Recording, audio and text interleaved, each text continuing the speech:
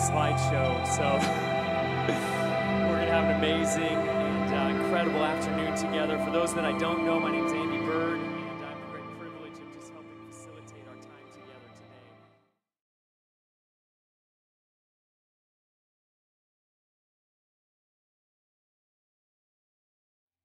Just look around for a moment at the people seated next to you and around you. This is a room full of legends, full of amazing people, and we've all come together because of Brennt and how amazing his life was. And today's going to be full of tears, I'm sure. I think it's also going to be full of laughter and different moments. You know, I think Brian, if he were here with us, would, of course, love and respect the honor and the sobriety, but also would find a way to, in a way, destroy the sobriety of it, and to make sure that we didn't get too traditional. So in honor of Brian, would you give someone a high five next to you? Tell them that you're glad that they're here.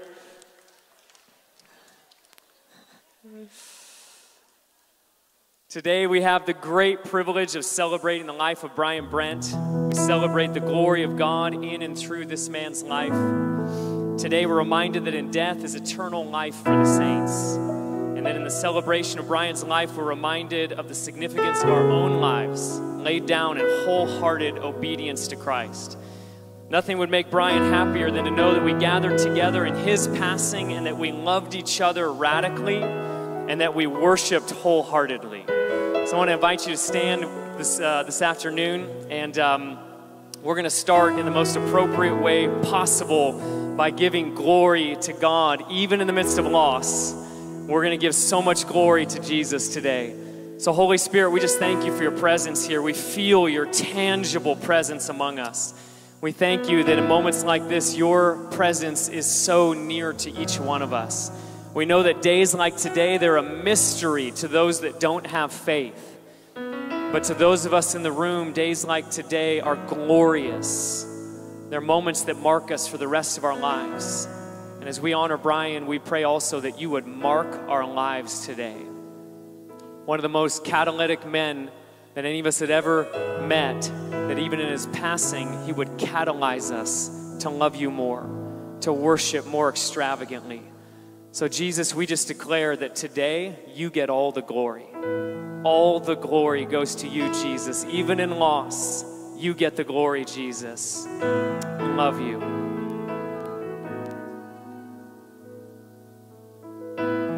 You get all the glory, Jesus. You get all the honor.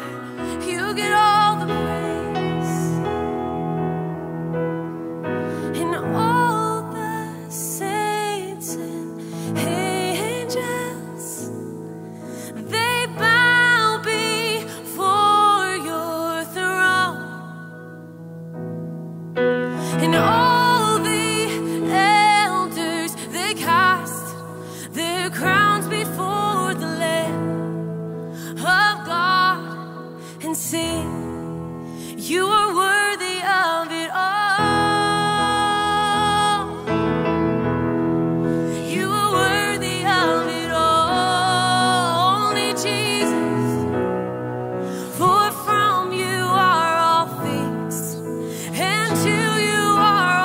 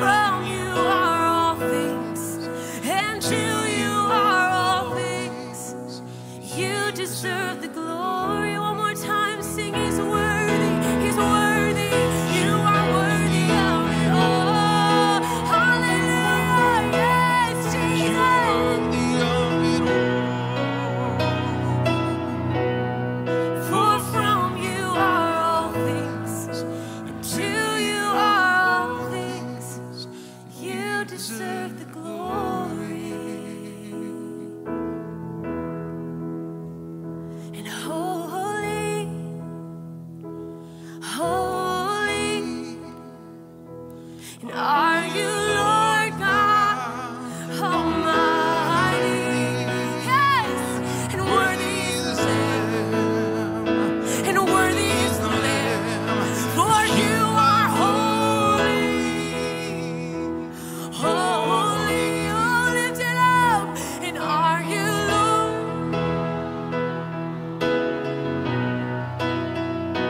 And worthy is the Lamb, and worthy is the Lamb, for you are holy, holy, and are you Lord God Almighty? Yes, and worthy is the Lamb. Let's sing this out. Sing, worthy is the Lamb. Oh yes, and worthy is the Lamb. Oh, all our days we will sing, worthy is the Lamb. And just a few more times, sing, worthy is the Lamb. Yeah. And worthy is the Lamb. Yeah. For you are holy, holy, and are you Lord God Almighty? Worthy is the Lamb, worthy is the Lamb, and amen.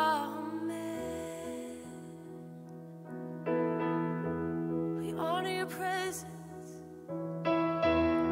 we honor your presence, Jesus, and I love you, Lord, and I lift my voice into worship you, and oh my soul, rejoice and take joy, my King, in what you hear. Take joy in what you hear today. Let it be a sweet, sweet sound. Oh, let it be a sweet, sweet sound. Oh, let it be a sweet, sweet sound in your ear.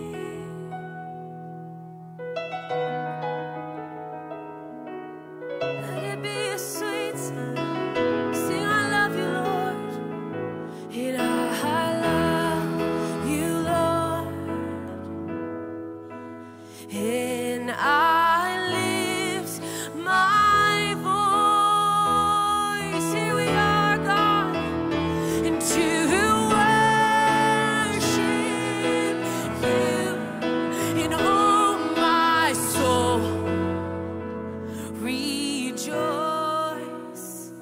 and take joy, my King, in what you hear,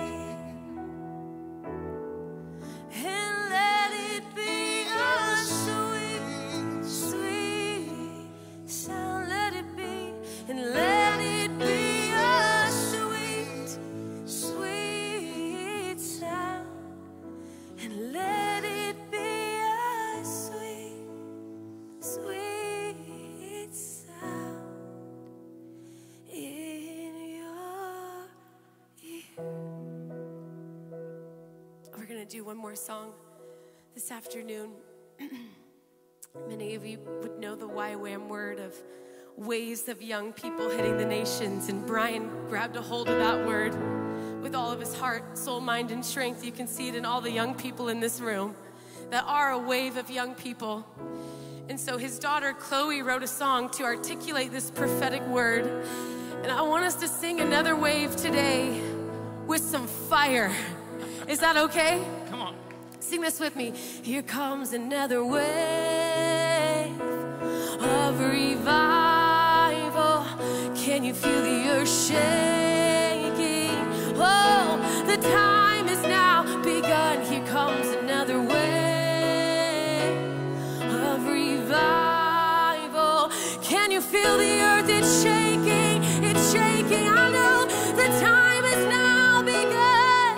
Tsunamis of revival now are crashing on the shores.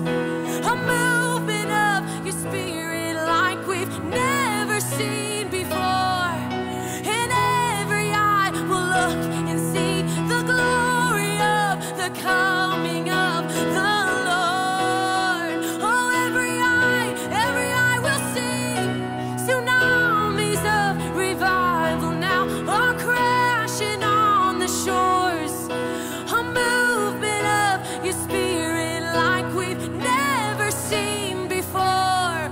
Oh, and every eye will look and see the glory of the coming of the Lord. One more time, sing tsunamis, yes, tsunamis of revival now.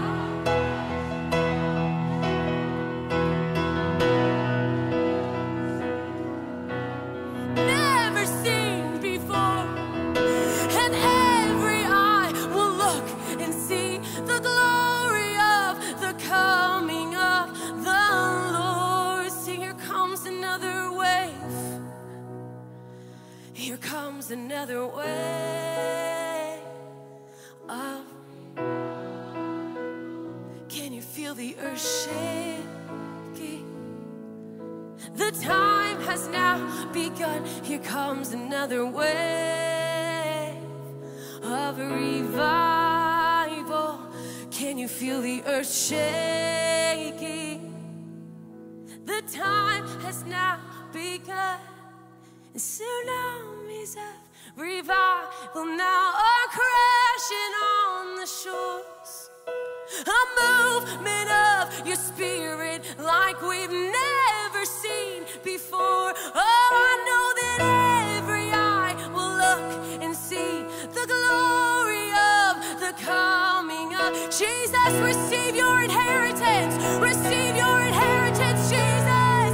Yes, tsunamis of revival now are crashing on. Oh, we can see it. It's a movement of your spirit like we've never seen before. I know that every eye will look and see the glory of the coming. These are the days we're living in right now. One more time, let's sing tsunamis.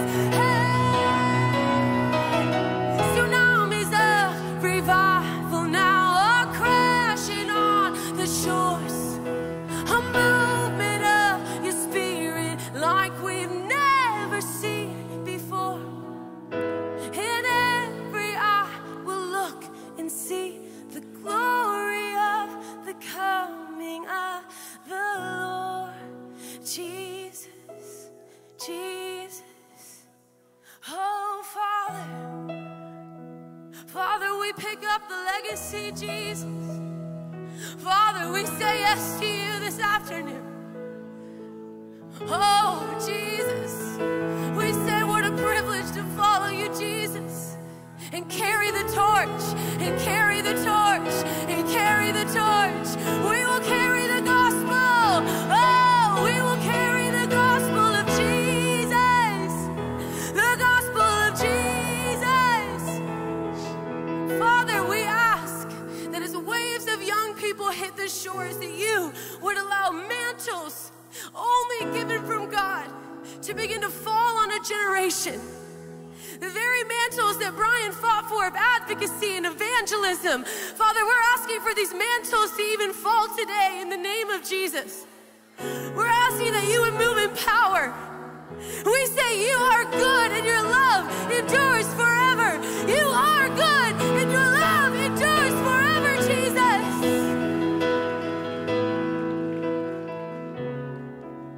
One more time, sing He's worthy of it all. You are worthy of it all.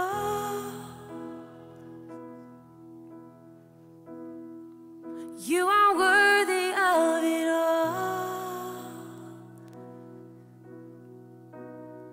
And for from you are all things, and to you are all things. You deserve the glory. Amen. We thank you, Jesus. We give you glory and honor and praise. Just lift up a shout to Jesus in this place. Oh, we love you, Jesus.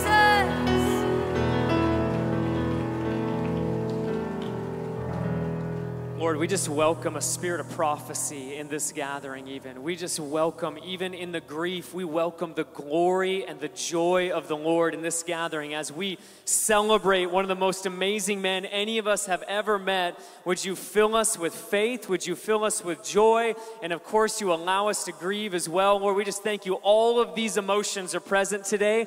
And Lord, let today be a catalytic spark to the future. In Jesus' name, amen. Thank you. That was so appropriate to sing that. I don't know if you guys noticed that the program here also very appropriate, if this looks familiar to you, because it looks exactly like a Rocky poster. Rocky was one of Brian's favorite movies, and it is so appropriate that Rocky is on this flyer today. But I have the privilege of just sharing a few words with you today as one of Brian's closest friends. And we're also going to get to hear from some amazing friends and, of course, the family today. And as I said before, be yourselves this afternoon. Circuit riders, be your wild, exuberant selves. And as we hear from people, feel free to celebrate what they share. Feel free to celebrate throughout this afternoon as we just honor this amazing man. And I just want to read a few thoughts to you today. There's glory and there's grief in the death of the saints. For the earth, a loss. For heaven and for Brian, tremendous gain. No more suffering, no more pain, no more sickness. Today, we feel the grief of our loss and at the same time the glory of his gain, and we feel heaven's nearness on us all.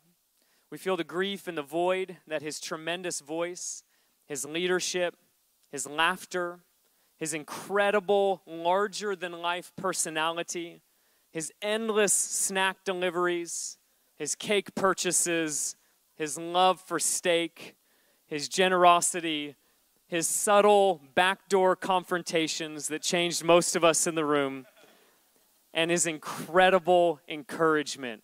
We miss Brian. We miss him.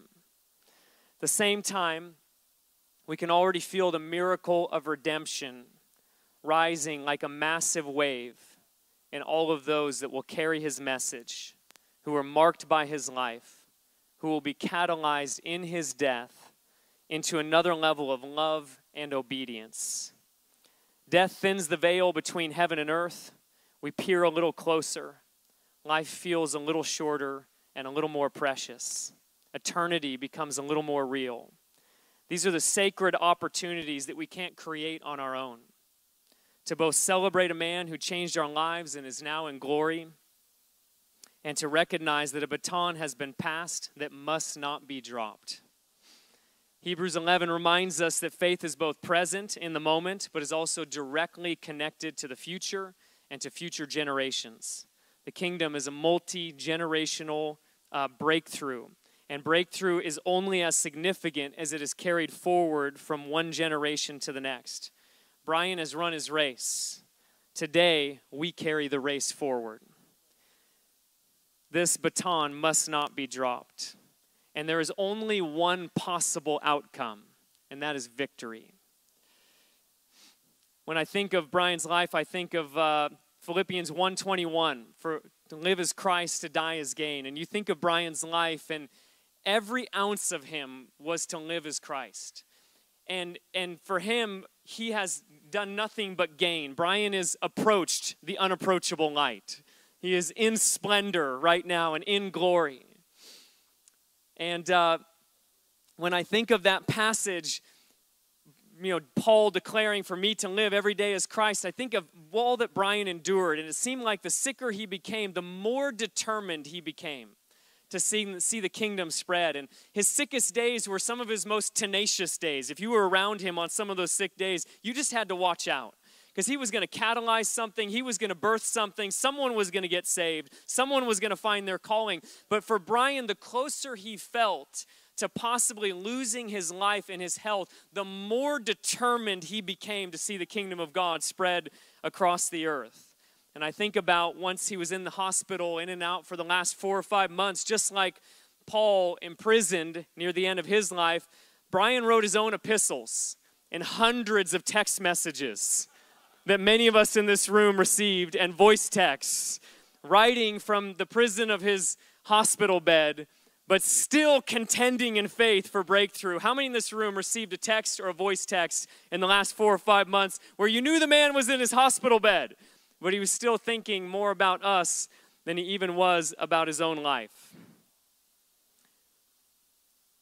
Well, it can be said today that Brian has fought the good fight. He has finished the race. He's kept the faith. And he is now, right now, wearing his crown of righteousness. There's a passage that so speaks to the moment we're in right now. It's 1 Corinthians 15, verses 54 through 58. It says of Brian, when the perishable has been clothed with the imperishable, and the mortal with immortality, then the saying that is written will come true: death has been swallowed up in victory. Where, O death, is your victory? Where, O death, is your sting? The sting of death is sin, and the power of sin is the law. But thanks be to God, He gives the victory through our Lord Jesus Christ. And that's worth celebrating today. Brian has stepped into that victory. Death has no sting. Jesus has overcome the grave, and therefore Brian has overcome death and stepped into the glory of eternal life right now. And oh, that we would allow that revelation to touch our hearts today of the nearness of eternity. That passage goes on and it speaks to us who would remain. Therefore, my dear brothers and sisters, stand firm. Let nothing move you. Always give yourself fully to the work of the Lord, because you know that in your labor, that your labor in the Lord is not in vain. So today we honor Brian. We celebrate him, a life well lived, faithful, zealous, and poured out. And to us, I feel like, as one of Brian's closest friends outside of his family, what might he say to us? And this is at least what I think he might say. Onward, Christian soldier. There is work to be done. A Jesus movement in this generation. 200,000 new missionaries in the nations of the earth. Brave love women rising across the earth as messengers. Black voices leading and proclaiming across the nation.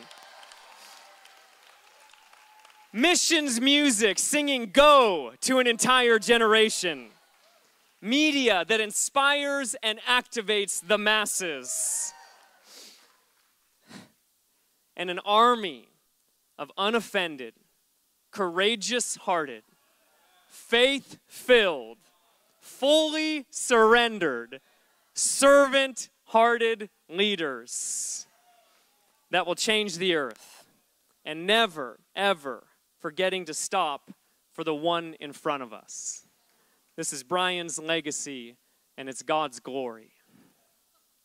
On a personal level, just last moment here, Brian was the toughest human I have ever met. Think of all the times we had long flights together to places like Singapore, across Europe.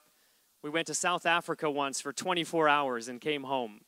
The same to Colombia. Endless hours in LA traffic on our way to Pasadena for another 21 project or a training school. Late night meetings again and again, far beyond what I could have endurance for. Hours of intercession for someone's breakthrough, a movement, a ministry that went late into the night, all while sick. In the rare moments that he would open up to me and share about the realities of his illness, and he would describe the real pain he was in, it was unimaginable to me. Much younger, much healthier, and completely exhausted. And there he was, never ever giving up. His capacity, his lung capacity reduced, extreme chest pain, joint pain, sleeplessness. But I just want to say, let's be honest, in the movement of the circuit riders and the birth of this, we studied the heroes that started this in history, and it just needs to be said once and for all that Brian was the true Francis Asbury among us. The toughest man we know, enduring to the end in faithfulness, and look at the fruit of his life in this room. I think few people have ever been able to gather so many leaders in the body of Christ and so many 18-year-olds at the body of Christ at the same time. This is Brian's legacy and God's glory. Amen. We're going to hear in a moment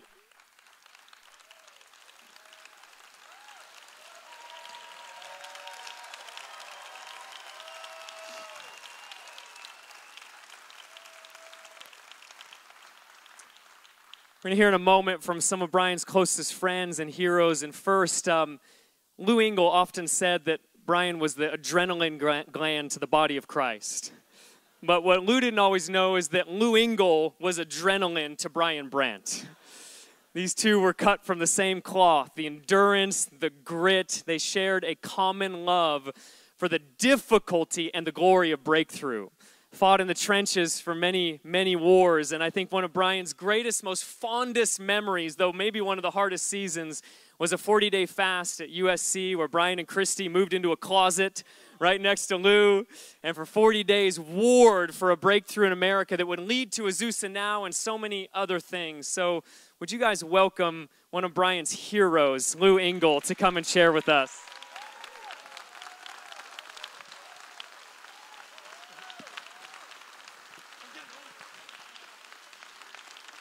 Thank you. I decided I'd wear blue because I'm just identifying with Brian in the heavenly realms. Hallelujah. Thank you, Christy and your family, for allowing me to share my deep honor of this great man and deep honor of a family. Not many people make me jealous.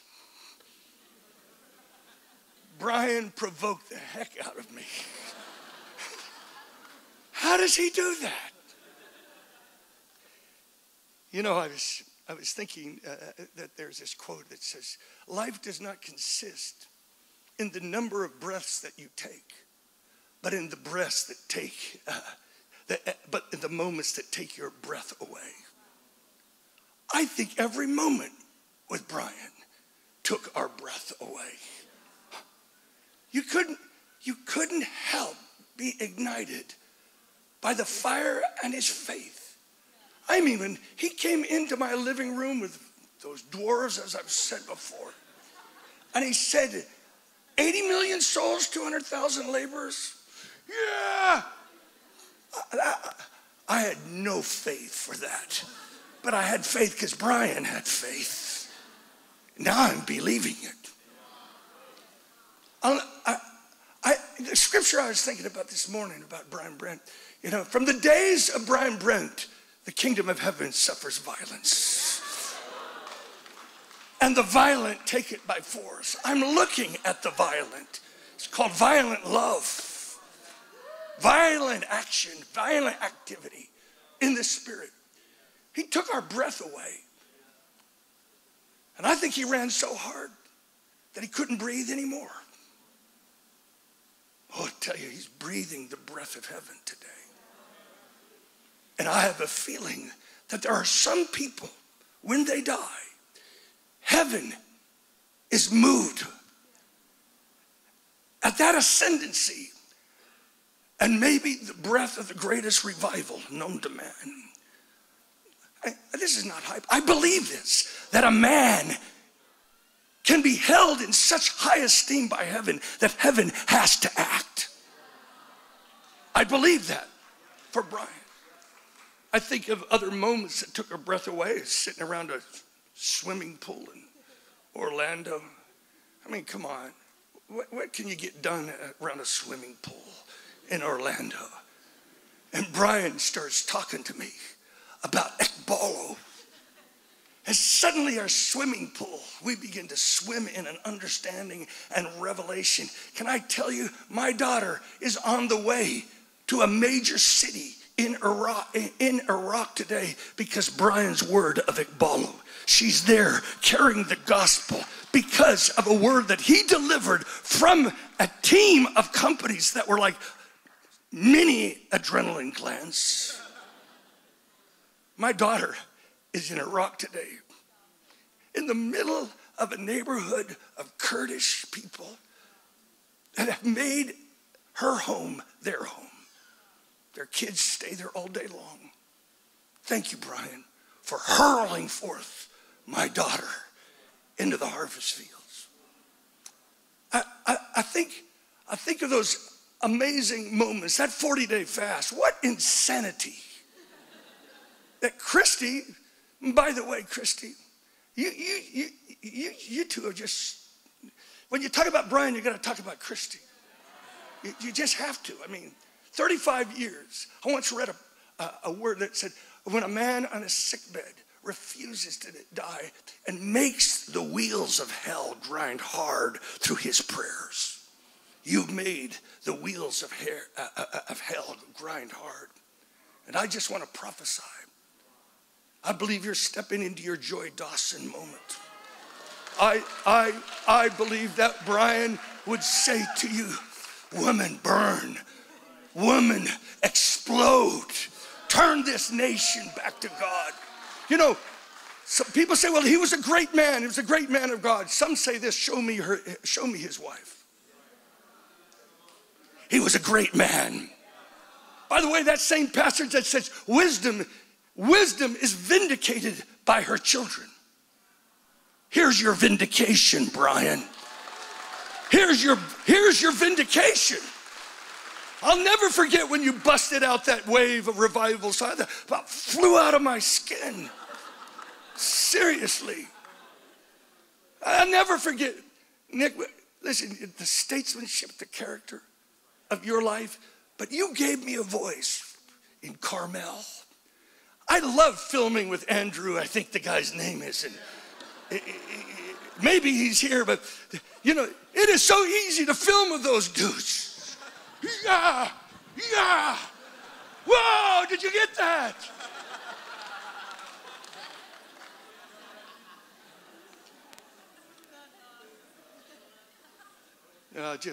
I'm just so grateful for your amazing lives. Beating the drums, character, married, hallelujah. On and on, the people that you're marrying, the young guys with character and light, they are your vindication, Brian. I'll say it to you right now, because I believe you're in the great cloud of witness. These are your vindication. And the circuit riders are your vindication. They vindicate your life and lifestyle. I'm very gripped. If I could read this. I wrote something. Oh, no, it just went off. Oh, help me, Lord. These things are...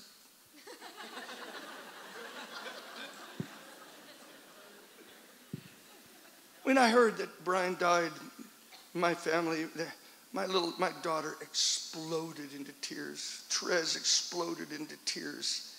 And he's such an instrument of revival. He moved all of us. He loved me deeply. When I wrote this email, and Chloe read it. Now, it may sound like this is about me, but it isn't. This thing touched maybe one of the greatest texts I've ever received in my whole life. Thank you, Chloe. She said, if I can find it. Thank you so much for these words, Chloe said. The tears are flowing, so are mine. There's so much to remember. When we lived in Tacoma, I watched you on YouTube and started praying daily that you would become my dad's friend.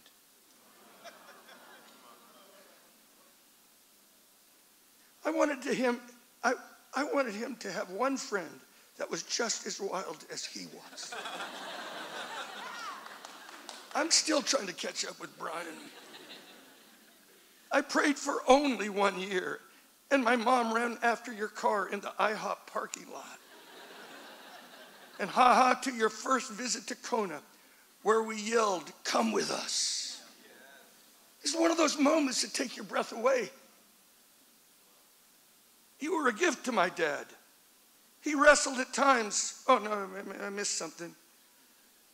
And to the 40 days at USC. Boy, will we ever forget that night, Lindy.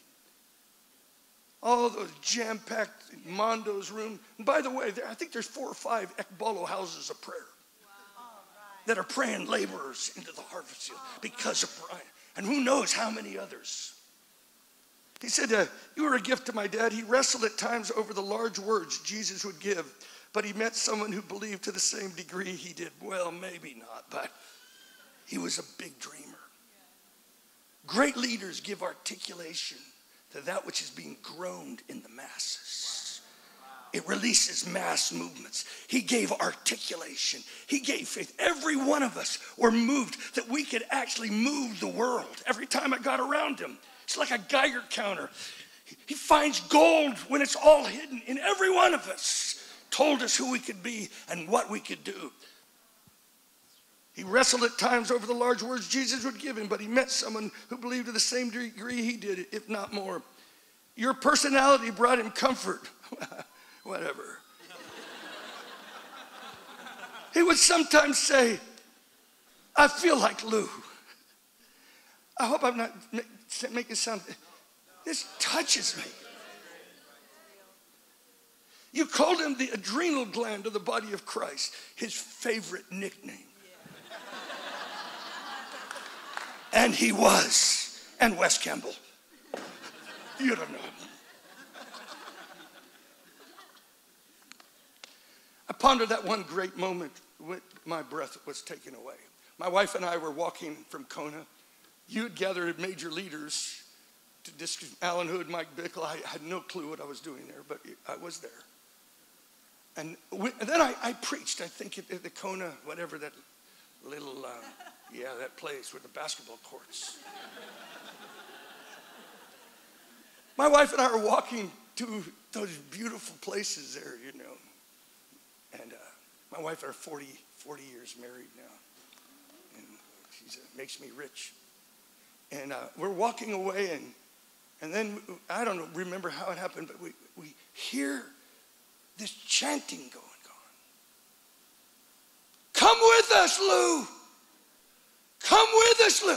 And I don't know, hundreds are saying, come with us, Lou. So Trez and I turn around, and we come, and they were wanting me to run with circuit riders and the sand or whatever that was.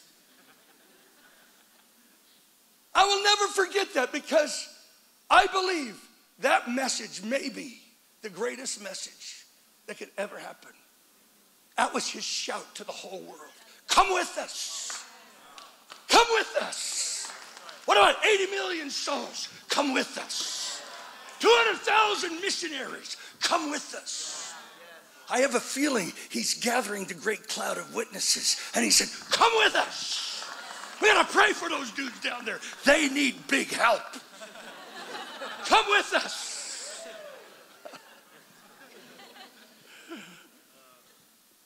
I felt like I might just want to end that time. I honor the man.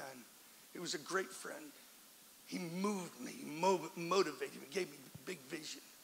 And of course, there's people here through Andy and so many, David. But I just want to honor the man. But I thought we would do something here today that seemed really weird for a funeral. Would you allow me to do that? Stand.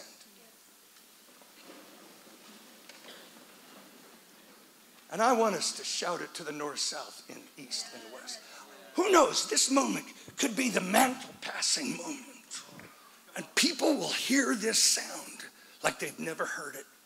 To come to Jesus and to come change the world in evangelism and prayer. Would you just begin to chant, shout with me? Come with us. Come with us. Go ahead. Come with us. Come with us. Come with us. Come with us. Come with us. Come with us. 80 million souls. Come with us. 200,000 laborers. Come with us. Come with us. Come with us. Come with us. Give a shout to God.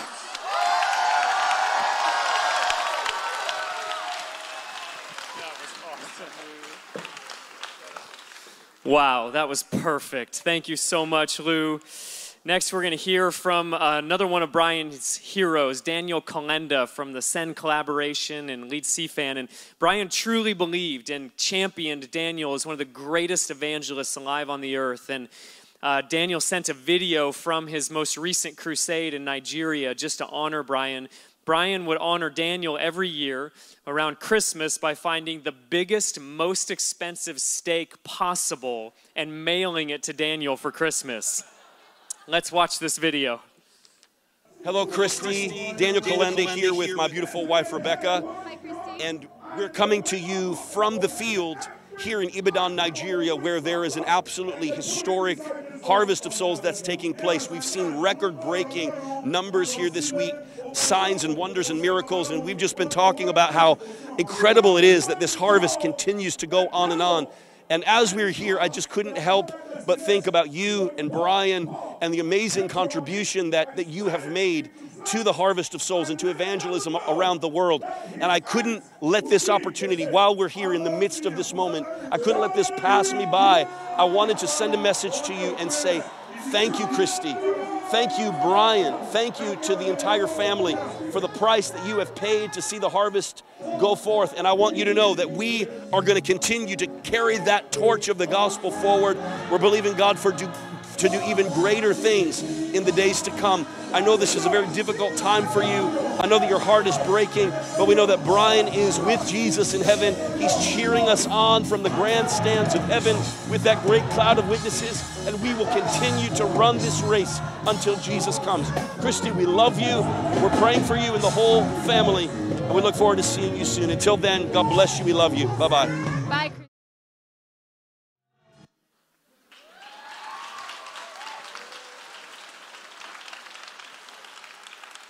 Brian loved Reinhard Bonnke. He would watch videos after video after video of the mass crowds being saved in Africa. This was such a special tribute to Brian. Next, we're going to hear from one of Brian's closest friends in the world, Matt Nelson. And before Matt comes, you know, Matt has the unique role, or unique, I should say, friendship of having walked with Brian for over 22 years. And if I remember right, really Matt's first, act of friendship was to become the janitor at church. And before long, Matt found himself as a co-leader, as a confidant, and in many ways as one of Brian's closest friends. There are few people that know Brian, served Brian, and really honored Brian for the length of time and in the way that Matt Nelson did. And Brian had lots of affectionate terms for Matt, affectionate nicknames. One of them was Sergeant Slaughter. Another was Captain America, but I think his favorite was the Manimal. So would you welcome Matt Nelson to come and share? Thanks,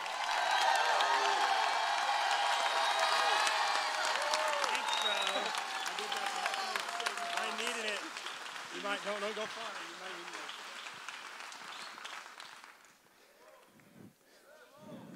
it. This is amazing. I love you guys. So fun to see so many faces and people from so many different eras or circles of walks of life. Of Brian, but to see everyone together is really incredible. I'm blown away by the video because, as Andy said, like truly, as long as I knew Brian, one of his favorite things was Reinhard Bonnke and mass evangelism. Amen. How many of you are inspired by that? And so it's funny, this isn't part of my deal, and I promise I'll jump right in, but when the day Brian passed, I picked my oldest son up from school, and I had to tell David.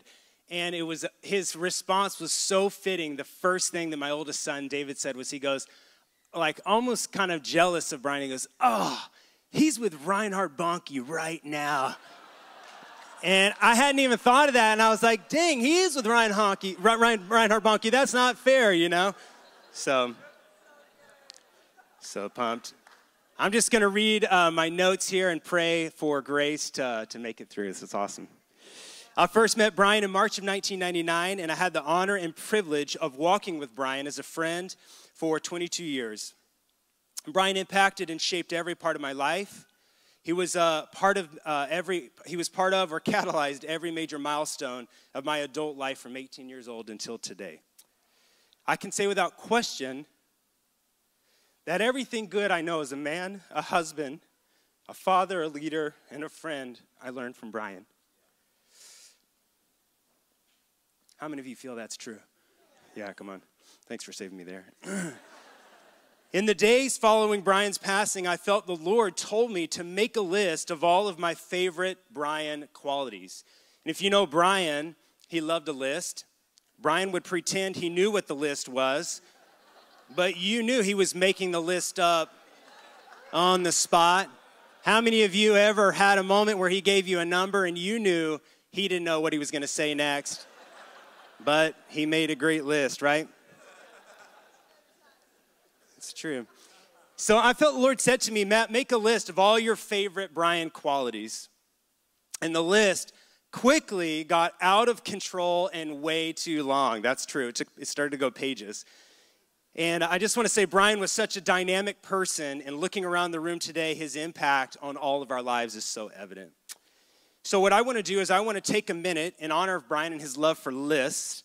And I just want to highlight a few of the more maybe personal attributes that, in my view, made Brian great. When Nick called, which thank you for this privilege and opportunity, means so much to me, I kind of said, gosh, I don't even know where to start, Nick. I have no idea what I would share. It's been 22 years of basically the best of everything. And Nick said, Matt, why don't you share kind of maybe the more personal side of Brian? So these might be things that maybe you wouldn't think of as the top things, but in my view, after 22 years of friendship, these would be things I would think of as sort of the personal side of Brian. So number one was this: Brian was a man of wild prophetic unction. How many of you ever heard the word unction from Brian and it was the first time you ever heard it, but you were like, that word makes total sense. I've never heard it before, but that's you. Brian would claim that he was not prophetic. But the truth is, he moved in crazy prophetic unction. I would say as his friend and being behind the scenes of many of those moments, it's very possible Brian was the most prophetic person that I ever met. He had an uncanny ability to discern the winds of the Spirit and to forcefully seize that moment and opportunity. He was led by the Spirit in every category of his life. Number two, Brian was insanely generous. He set a standard of intense and Spirit-led generosity. As long as I knew Brian, he genuinely loved giving. And not just giving, but he put painstaking time and energy into nailing the perfect gift. There's chuckles there. You guys know that's true. You could never outgive Brian. He loved, and this is true, his favorite thing was a dramatic reaction from the recipient. This isn't my notes, but I don't know if you could relate to this. As Brian's friend, if I knew he was going to give me a gift, I felt stress about responding right. Did anyone else have like, man, I got to get stoked right now? Because if you weren't as stoked, he would look at you with big eyes like, oh no, I missed it. So in my mind, I would just think, Jesus, I want to be a good friend and give me a tear even right now just to pump him up. And he would give you the gift. Kids, you know this is true. And he had this face, he would look in your eyes as he gave you the gift like waiting. And there was stress in the moment, like, I need to be so amped right now. Brian was the most satisfied when he knew he had blown your mind with a gift that exceeded your wildest expectations. Number three, one of my favorite qualities of Brian was a dreamer. One of Brian's favorite pictures or pieces of art was an old-fashioned picture of a young boy standing in Wembley Soccer Stadium, I believe, staring at empty seats full of goals. And that was truly the way Brian saw the world from my perspective. It was full of opportunities, and Brian dreamed of taking the shot. But more than that, and bigger than that really, Brian loved drawing other people into a greater vision and a greater storyline for their own life. I can't count the times I saw Brian lay down what his dream was to give his dream away to someone else and bring them into a broader storyline. He had a unique ability to inspire you to dream bigger and think bigger than you thought possible, sometimes even bigger than you wanted to think. In Brian's dreams, there was always room for everyone at the table. Nobody got left out. Number four, Brian was incredibly funny. He had the best sense of humor. He was marked by a childlike joy. And Brian had a way of making you laugh and repent at the same time. Am I the only one who groaned every time he spoke publicly? Because you knew you were going to do two things. You were for sure going to laugh, and you were for sure going to repent deeper than you ever thought possible. Brian loved laughing at the most inappropriate times. Like right now, he would have been just making the worst jokes for the moment, but that was Brian. I can't remember how many times in the midst of a deeply powerful worship set, I would be interrupted by a hand on my forehead. Does anyone know where I'm going? A fake prayer language. Maybe it was real, but it was spoken in a way where I was like, I'm not sure that's real right now. And it completely ruined the moment of worship. And Brian felt so satisfied, like he'd be pumped, like, yes, I got you out of the secret place. That's true, he did it all the time. How many of you raise a hand if he ever pulled you out of the secret place and you're like, come on, man, that's messed up. And yet, that lightheartedness was the perfect expression of the Holy Spirit to me. Number 5, you guys okay for a few more? All right, Brian was the nickname master, as has been pointed out. If you were around Brian for any time at all, he usually anointed you with a nickname. It was his way of pulling you close, affirming you, or just putting you at ease. Somehow these names both poked fun at your greatest insecurities, but also inspired you simultaneously, and I'm not quite sure how he did that, but he did do that. He gave me many nicknames over the years, none of which will be shared today. But of course, Brian reserved the best nicknames for himself. Of course, Snack Man has been talked about, but my personal favorite, Brian's nickname for himself, was Prism. You guys ever heard of this, Prism? And of course, it was because in Brian's eyes, it was his ability to see things in a futuristic, colorful, and a multifaceted way. I'll leave this out, but a few of us, not naming names, but Nick and Holly and myself, that day also got nicknames, and I just want to note, because we get the last word, that none of ours were as cool as his, and so that seemed unfair, but there it was. Okay, number 6, Brian was brave. He was always willing to do the hard thing. He was willing to try something new that had never been tried before. Brian thrived on pioneering grace. If I had $1 for every time he said, give me pioneering grace, we'd have a lot of money right now. He was gritty, he was gutsy. He craved, and I chose that word, he craved the word of the Lord and was unrelenting in pursuing God's highest until he was completely convinced that God had said exactly what he wanted to say and he had received the full measure of glory due his name. And this is my last one. Here it is. Thank you for bearing with me. Number 7 is Brian was the ultimate family man, in my view. He cherished his family. Brian set an amazing standard and an example as a husband and a father. Long before Christy was healed and well, I'm not going to look up right now, enough, he would always bring her with him. And it's so funny that, Lou, you did that because to me, Brian lived that with Christy for all those years. He would drag her along, whether it be physically or by a phone call or the word of the Lord or saying literally what Christy would say to say. He brought you with him.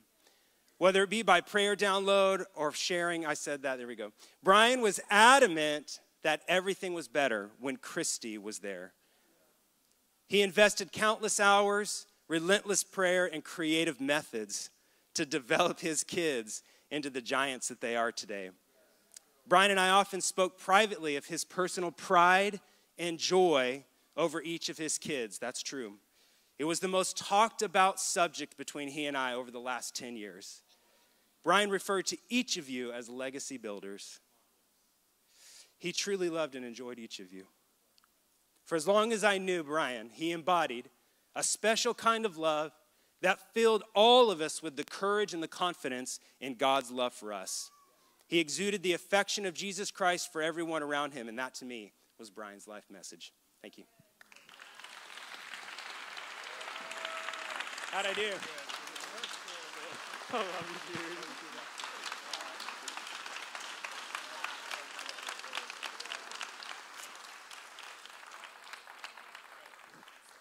Thank you, Matt. That was so powerful, bro.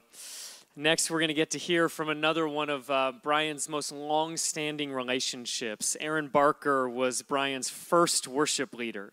and helped to start the entire movement that came out of Tacoma. And Aaron had the unique anointing and ability to take the song or the messages of the movement and turn them into song and sing them all over the world. And Brian loved the Barker family. He loved each child in the Barker family. He loved the Barkers. I can't count how many times Brian would say to me privately how proud of Aaron he was. And so would you just welcome Aaron Barker to share with us now?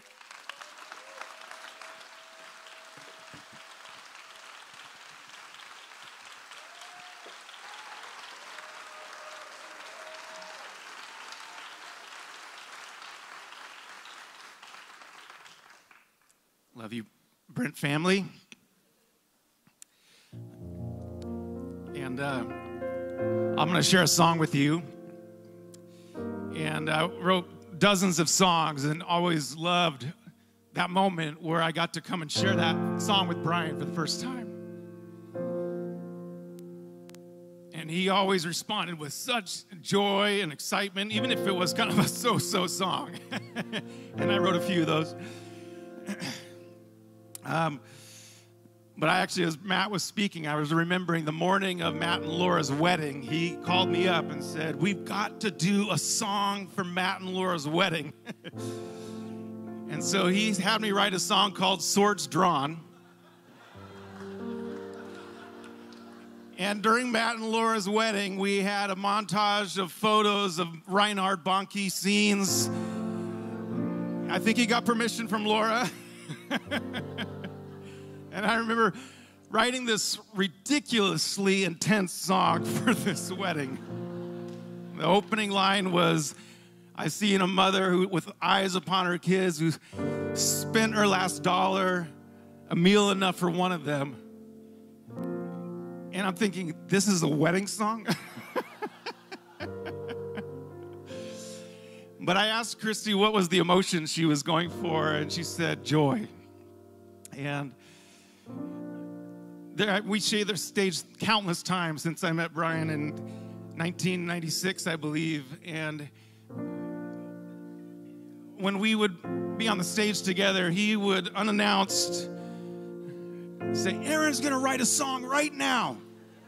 And then he would go on to feed me some of the most non-poetic statements that he would want me to include in this spontaneous song. And so here is this absolute non-musician who has really birthed a music movement in this place. And he pulled music out of me, and he pulled music out of Spencer, and he pulled it out of Josh, and he pulled it out of Chloe, and he pulled a message out of Nick.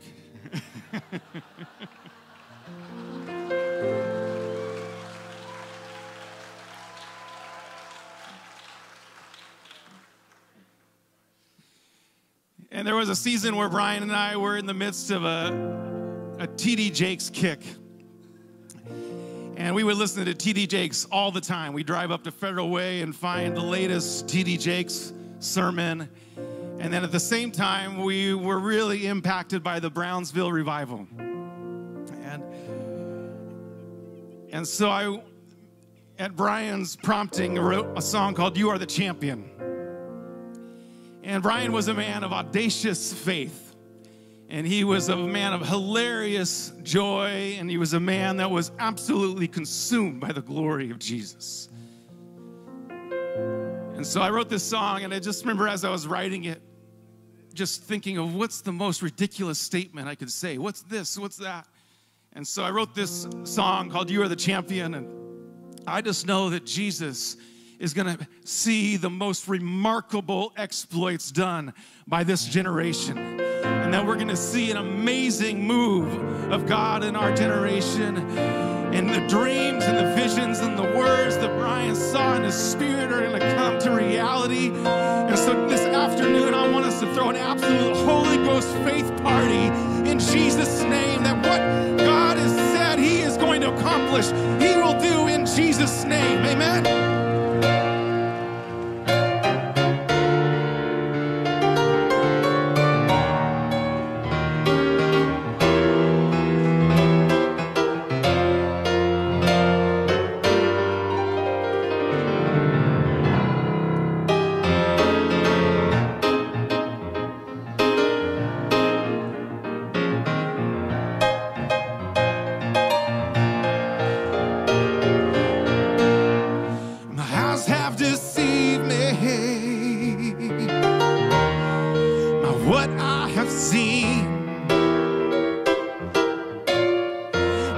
heart's been too heavy.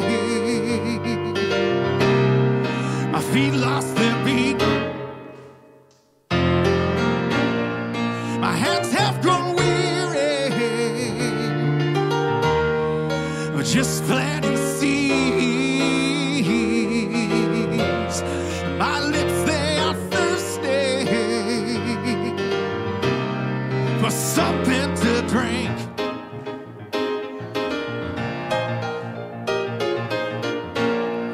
But it does not matter what my 5 senses say, 'cause I know the truth, and the truth sets me free. The truth is your hope, and it does not disappoint. My hope's in nothing less than Jesus, my Lord, 'cause you are the champion,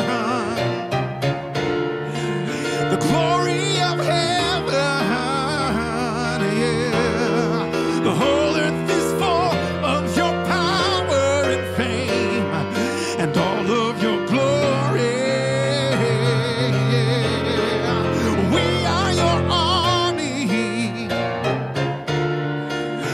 Your flames of fire, yeah. We lift up your name as we stand and we sing. You're the champion and king.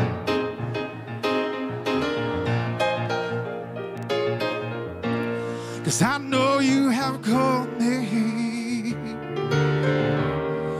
to hear and obey. And I know you will send proclaim your name. Wherever I go, Lord, I'll call on your name, yeah. And I know that you'll answer and show me the way.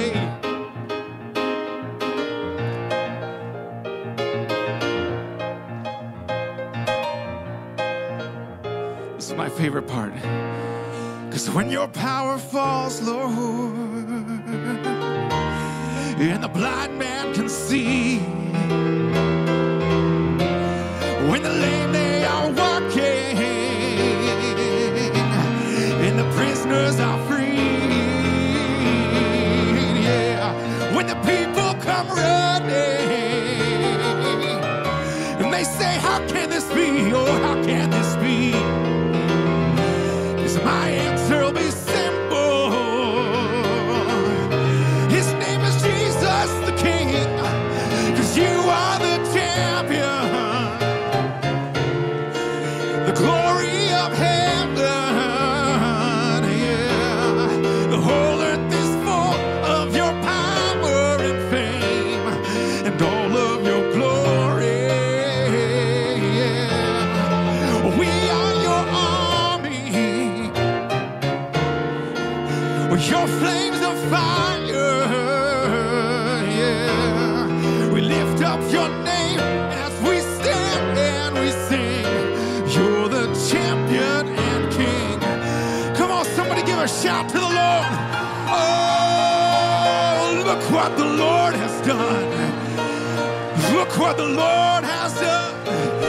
He healed my body and he touched my mind. When I was going down for the last time, he reached down and he rescued me. Somebody say, thank you, Lord. Say, thank you, Lord.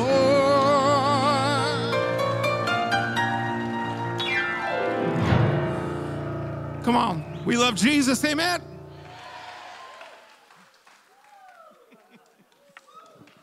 Oh, we need one more shout of praise after that. That was so good. Thank you, Aaron. Incredible.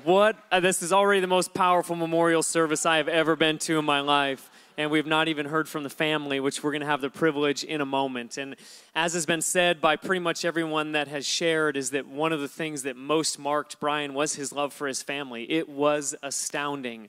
I would say of all of us that knew him well and were husbands, Brian's love for Christy made all of us love our wives more. Brian's love for his children caused all of us to want to take our parenting to the next level.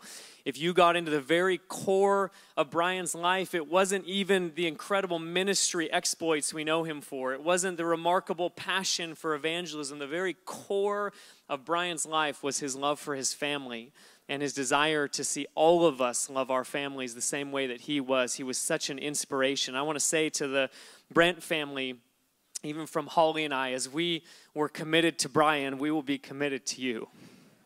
We love you. We love you.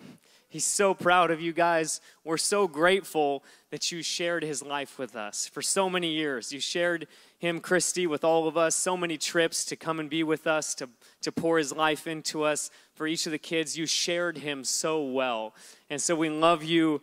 We're so honored to be able to share this day with you, and we can't wait to hear from you. So would you guys welcome the first and the youngest of the Brennt family, Josh Brennt, to come and share with us.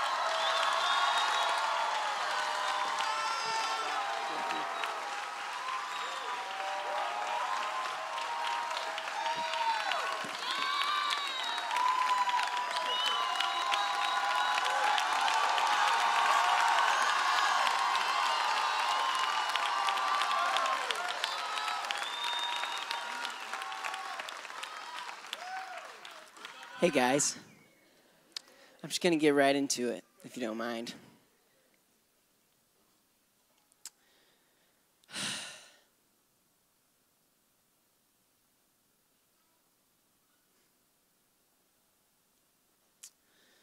Brian Brennt is my father, my friend, my brother, my coach, my role model, my mentor, and the list goes on. The amount of roles he has in my life is just unfair. My dad is a legacy builder. Our family wouldn't be anywhere close to where it is now because of this man's sacrificial love.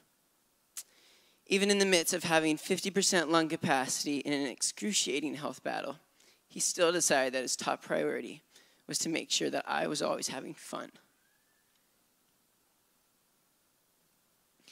He never made us perform for ministry. He never forced us into loving God. He set such an amazing model for us that we ourselves decided that we didn't want to do anything else but what our dad was doing. You know, in the movies when the character comes up with an on-the-spot speech, but it's so perfect that it's unbelievable, that's what my dad does. Just a bit ago, I was crying on the phone with my dad, broken and discouraged about my worth and what I had done to make a difference. He responded by laughing and telling me to get on my bike and ride to his house. When I got there, I was going on about how I needed prayer and deliverance, and he continued to laugh and say, "Josh, everything you just told me is false and fake, and you don't need prayer, you need some hot chocolate."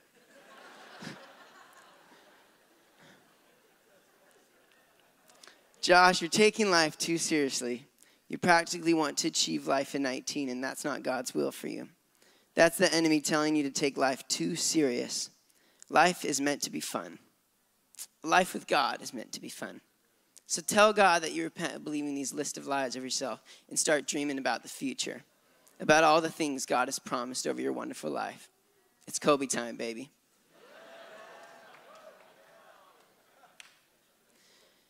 Dad, you still continue to shock me every time I tell you something, thinking that it's going to go one way when it really goes the other. Thank you, Dad, for always having my back and leading me to shoot the winning shots of the game. Dad, you always say you never forget. So I say to the day I die, I'll never forget what you've done to impact the millions of lives that have met Jesus through your kind heart.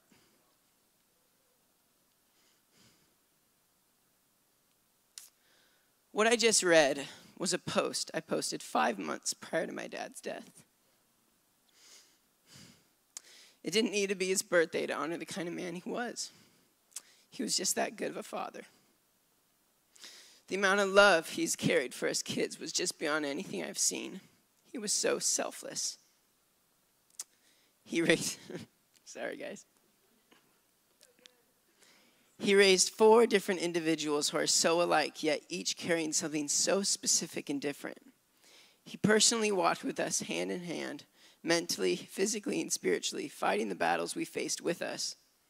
As a small child, I would hear my parents warring against the enemy, praying for hours on end throughout the night, just so we could get a night of rest without the enemy coming and disrupting our dreams. They were driven to destroy anything that would stop us from meeting God for ourselves. Even in the most minor ways, my dad made sure that no condemnation ever fell over me. In 2016, I was attending an online school at home. It was the final week of the school year, and I was freaking out about my science final. I pulled the trigger on my test and pushed submit and got an all-time embarrassing low of 32%. Woo! I was so embarrassed to tell my dad, especially because it was like literally the most basic science test ever. But I had to do it. I walked down to the living room and told him what I scored. And I then began to break down in tears and started to tell him how dumb I was, and then began to compare myself to everyone in my class that was getting straight A's, rambling on about how ashamed I was over the grade. And thinking he would be mad, he responded pretty neutrally and said, "Hey, I'll retake the test for you."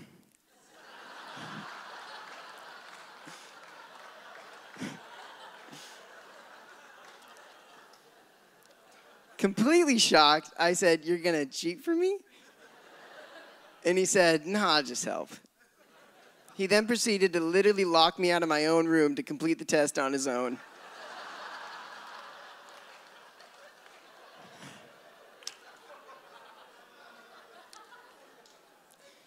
And after about 25 minutes, he came out and told me that he was done. I went into the room, looked at the grade, and my eyes could not believe it. He scored an even lower grade of 10%.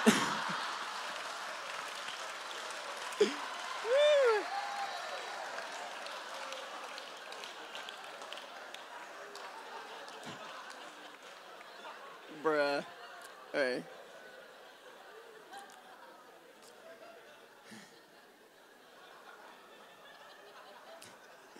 I ran out of my room and said, "How on earth did you even manage to get that many choices wrong by chance? Like, that's literally impressive, Dad."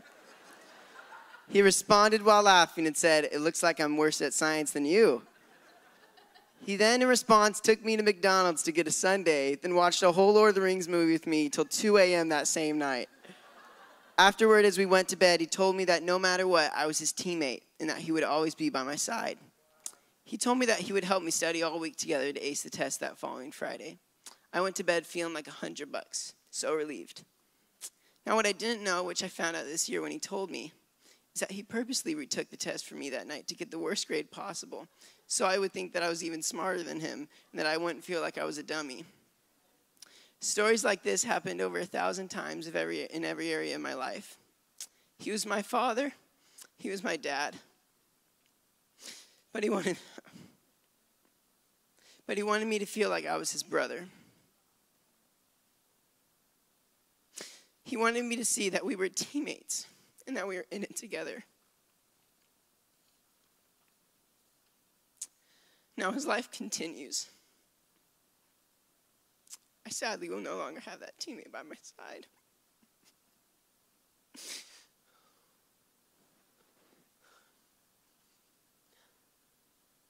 And I will miss that every single day. I will miss my greatest support. My whole life, he was there cheering me on the sideline. He believed in my calling, my music, and my message like no other. My dad was irreplaceable.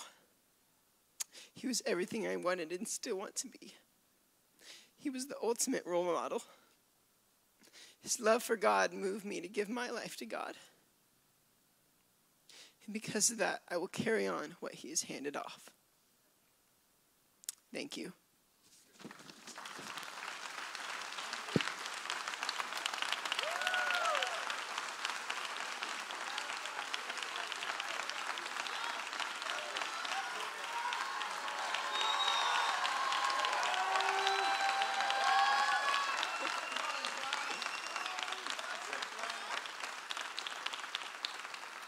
I now welcome Spencer Brennt.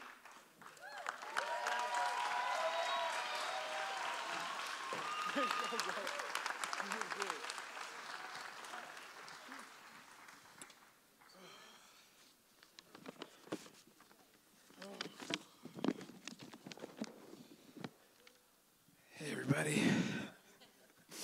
Whew. Might just stay a little bit right here to get through this. Whew. Today, more than any day, I feel the impossibility of summarizing the man my father was. I've had a wrestle in my soul because it feels my heart can't find the fullness of language it wants to honor him with. However, one thing has rung in my spirit. It was the greatest battle my dad fought for me. The battle for me to believe. My dad had a resilience in his belief in people. I know this because he had a resilience in his belief in me. His belief was much different than a mere understanding and an acceptance of who I was, or a sentiment expressed by encouraging words. It was a belief that would find a way, no matter the cost, to convince me of my true identity. My dad wanted me to know who I was. He wanted me to understand my destiny. He wanted me to know what I was made for, and he wanted me to know like he knew. To me, it felt like everything he did as a father was to express this deep love and belief in me. I think his love was synonymous with his belief in me. He went to incredible lengths to convince me I was who he said I was. When I was in 6th grade, I had a rough year at school, and I was made fun of by peers. In his opinion, I was under-challenged academically. The summer after this tough year, he put me in the car and drove me to a school long out of our district, a private school with an extravagant campus. He said to me, "Spencer, you're a genius, and this is where geniuses belong." Little did I know that my dad, a pastor with a modest church salary, was going to put me, an 11-year-old, in a middle school whose yearly tuition equaled the price of a new car. He didn't have the money. God didn't show him how he would get it, but God did tell him I was to go to that school. Most parents sent their kids to this school so they could later qualify and earn scholarships to the most prestigious universities. My dad sent me there for the sole purpose of convincing me who I was. That I was worth something. That I was intelligent. For him, it was all about finding the loudest, clearest, deepest way he could express his belief in me. Later in life, I grew a deep passion for music. My dad was not a musician, but he understood the deep purpose of music in the kingdom far more than I did. As an 18-year-old, he called me up to his room and asked me, "What do we really need to make music to change the world?" My dad handed me his laptop and said, "If we don't know what we're asking for, how can we ask God for it? Make a list." Little did I know that my dad, a missionary living by financial faith, would turn this list into an online shopping cart, and in a matter of minutes, a credit card would be maxed out with equipment on the way. My dad didn't think twice because my dad wanted to convince me of my destiny. My dad believed I had a sound, and he wanted me to have everything I needed to find it. My dad loved to take us with him when he would travel to speak or to train. I distinctly remember being 16 years old and traveling with my dad to a school where he was training. My dad spoke his first session, and after the lunch break, while all the students began to sit down, he called me over and said, "Spence, you're going to teach this next session." He handed me his freedom manual. He handed me his platform, his message, and with a tremendous smile, he decided that he wanted to be represented by me. I think a lot of us feel that way. He didn't think twice about his reputation. Like best friends, we would celebrate this small act as if I had achieved the greatest thing in the world. He was convincing me I had something to say. What my dad lacked in ability as a musician or an artist, my dad made up in understanding them. He knew every great artist had the confidence to create the sound that lives inside their head and to say what they really believe deep in their soul. It was never about the money, the equipment, or the speaking. It was about getting me to believe that I was an artist, to have the audacity to say, I have a sound, I have a message, and I'm going to make it. Before my dad passed, he saw me do it. He saw me do it with Lindy, with the circuit riders, and with my brother Josh. My dad won his battle for belief. Dad, more than my calling, what I will miss most was my friendship with you. 3 years ago, I distinctly remember making the decision to only talk about music with you when you brought it up, and I would work to be a friend to you. Nothing made me more happy than loving you like you had loved me. Over the last few months, I got to be there for you like you had so many times been there for me.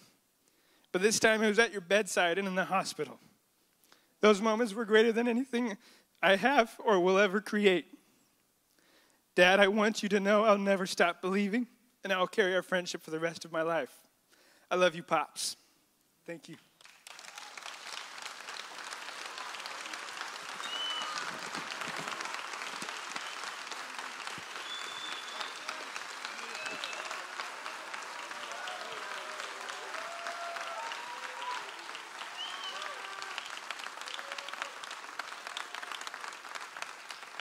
I'd like to invite my sister, Chloe.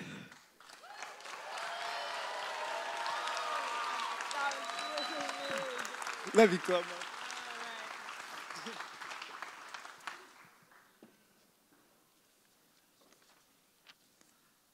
All right.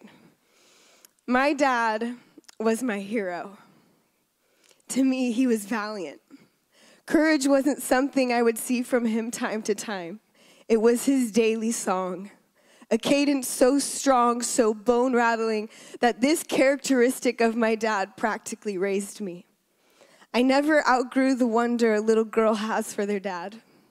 In my adult years, my wonder only grew as I gained a deeper understanding of the mountains my dad had conquered in his life.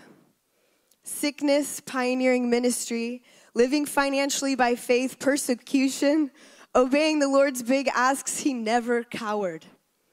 In my early teen years, we went on a trip to Singapore together where my own health battle began. I was struggling to get out of bed. He barged in one morning and woke me up, and he gave me the most epic speech on winning. That was my first indoctrination of Kobe Bryant's Mamba mentality. I questioned my dad and said something like, "You can't always win though, right?" I can still see him now standing over my bed saying, "No matter how loud life screams, you will lose. Even if there is no possible way, you can always win." He was absolutely matter of fact.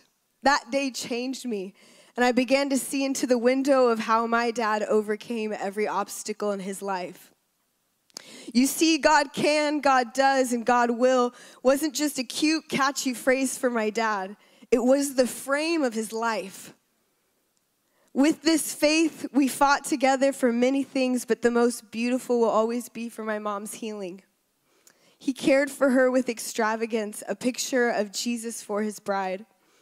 One of the best days of our lives was seeing her healed at the send. Then I was next. Battling my own illness, he cared for me with that same wild extravagance until I was healed. Then there was left only him. And this time, I got to watch Jesus care for him extravagantly. In the last months, Jesus met him in countless encounters with his love. Through pain, he shed tears daily, describing these encounters to us. It was his turn. Jesus took him, and he healed him face to face. Dad, all three of us are healed now. Every promise fulfilled, Jesus has won. My dad was my pursuer. He wrote me poems where he was Mordecai and he called me Blue. He took me on dates. To this day, the majority of my wardrobe is from my dad. Even the last day I got to talk with him, he bought me earrings from his hospital bed. He was never shy with affirmation. Rather, it was his greatest passion instilling into all of us kids who we were. I remember my dad making me stand on our kitchen counter when I was little and sing as loud as I could. He waited until I got through every giggle and meant every word I said. He made sure I knew my voice as a woman mattered. When I was 13, we sat in an airport and he explained to me what the Western standard of beauty was. We made a pact together that day to wage war against it. Later, he wrote me a sign that said, "I am beautiful," and he made me march around the house yelling it over and over again. When my time came to start dating, I really worried if I would ever meet anyone that could pursue me and lead me like my dad. Then Derek came. My dad and I were on the way to Costco together when I told him that I found someone I thought was going to change the world. I had only talked to Derek a few times, and my dad turned to me and he asked for his phone number and straight up called him right there on the 405. He told Derek he wanted to be his best friend and pour into his life. When he hung up, he reminded me that my husband was going to be his best friend. Derek and my dad truly did become best friends. The night before I got married, I walked into my dad's room crying. I told him I was afraid our relationship was going to change. He stopped everything and he grabbed me firmly and said, "I will always pursue you." He pursued Derek and I in a way that I know I'll never experience again. Lastly, my dad was my general. He was my captain, oh captain. When I was 17, he told me to watch Saving Private Ryan. He told me to watch that beach full of young men and imagine what the war for souls looks like, the war for a movement of mass salvation. Just last year, I had a dream that my dad and I were on the shores of Normandy, and it was D-Day. We ran from the water onto the shores as bullets flew everywhere. My dad went hand-to-hand combat with the opposition. In the dream, I said to myself, I really don't want to be here. And a voice answered, "This day changed history, and you get to be a part of it." I believe what my dad fought for, we have either seen the fulfillment or the birth of. My dad got in the trenches with a generation not his own. He fought not only for young people, but he fought among young people. He deeply understood the fatherless generation. If only we could tally the hours of prayer he and my mom spent praying for revival. If only you could see inside our house the posters that filled the wall with the words of the Lord. Words about the send, words about fields full of salvation, 80 million saved, 200,000 missionary sent. On our last night with my dad, we surrounded his bed and declared, we will continue to chase these words. No matter how costly this fight becomes, we will be met with the joy only harvesters like my dad experienced. Dad, I finish by saying to you, the ship is anchored safe and sound. Its voyage closed and done. From fearful trip, the victor ship comes in with object won.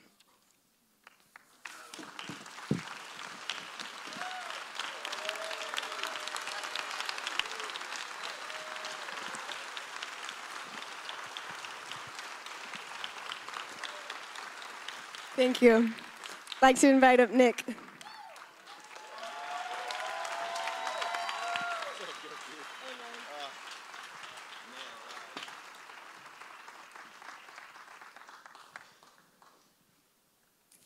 Man, I love you guys.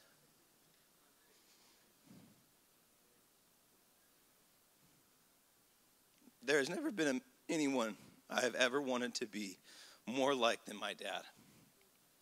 As early as I can remember, I wanted to be like him. From the beginning, we had a special bond. My mom was chronically sick, and I was the oldest, so there was this sense that my dad gave me that he needed me to be a man with him. To take care of my mom, to take care of my siblings. We were a team. Whatever my dad did, I wanted to do too. When my dad was closing business deals in his office, I sat at a little desk next to his and built Legos. When my dad started gathering young people at our house in Spanaway, Washington, I would sit up late on the stairway to listen and watch what he would say. When my dad started the church, I rarely went to kids ministry, junior high or high school ministry, because I never wanted to miss my dad preaching. There was an electricity in the air that I couldn't bear to miss. When we moved to Youth with a Mission, Kona, I didn't think twice when he asked us if we wanted to go. I would follow him anywhere. When we started Circuit Riders, the same. The Send, the same. It was a no-brainer. Wherever my dad went and whatever he did, I was in because my dad was my hero, and he made me feel I was needed on his team. When I was 13, I remember my dad walking up to me in the hallway on the way out the door to church, and he said to me with a straight face that I was a man now, and I didn't need to go to church anymore unless I personally wanted to. I was shocked and almost insulted. He was the senior pastor, all right? So I reassured him my love for the church, for God, and my loyalty to him.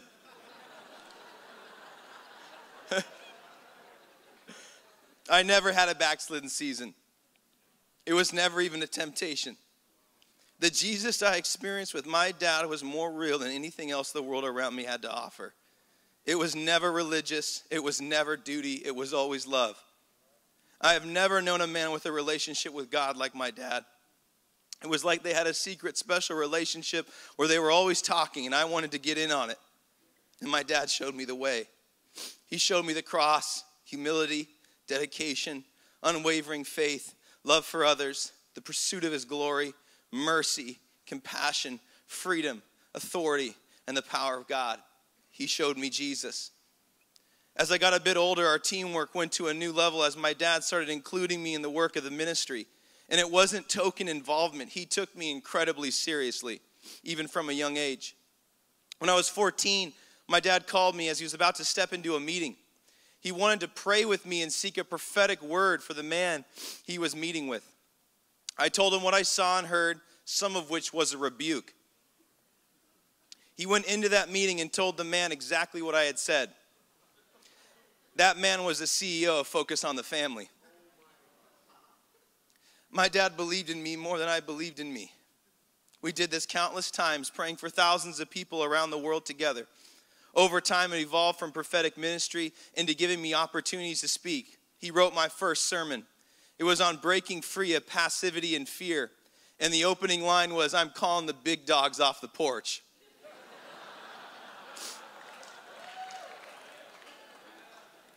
I started gaining rapid confidence. By the time we moved to California for circuit riders in college, he had made me believe anything was possible, and I was capable of it.